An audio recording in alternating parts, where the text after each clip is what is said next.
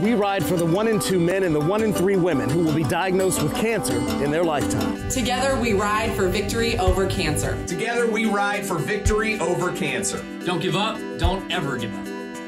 And my victory means I ride my way. I'll ride as much as I can and track my miles. My victory means I'll never give up. My victory means my miles lead to more research.